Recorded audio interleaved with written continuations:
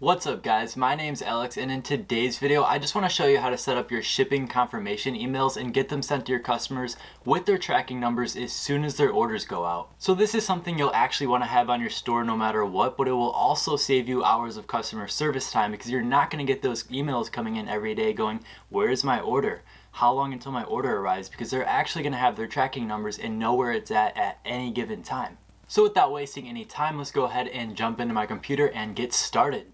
Okay, so I'm just over here on the Shopify homepage. I just set up this store for the purpose of this video. So we're in the shipping emails tutorial store. So just go ahead and click apps, Oberlo. And when you first get to Oberlo, go ahead and click settings and it'll bring you to this page. And then it's literally this easy. Click notify my customers. And then it says add custom shipping tracking URL, and you actually want to paste the link in there of the tracking page that it will take your customers to. And they actually recommend using 17 track because of all the actual shipping carriers that are provided under there. So just go ahead and paste it in there. Make sure there's no spaces before or after. Click out of it and click save. And I'll actually have this this link right here in the description, so just go ahead and copy that and paste it in there on Oberlo, and you're good after you click save settings. So just go back to your Shopify dashboard from there. Okay, so we're back in Shopify, and you'll just want to go ahead and click settings from there and notifications. So these are actually your notifications that are going to go out in the form of email and text messages for your customers, and you can actually customize them right here. You can add your logo to it, customize some of the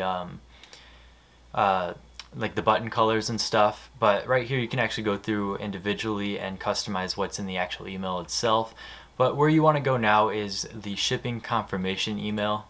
So once you get to your shipping confirmation email, you'll actually just click right here, select it all, and click backspace, and just confirm that there's no spaces in there. And I'll actually have another link in the description for this, but Oberlo actually provides you the shipping confirmation email template. So you'll just want to go ahead and paste that in there and scroll back up and click save. Now depending on what Shopify plan you have, this is the basic plan, or I actually didn't select a plan on this store, so I don't have SMS available, but there will be another link in the description available for if you have SMS available on your store.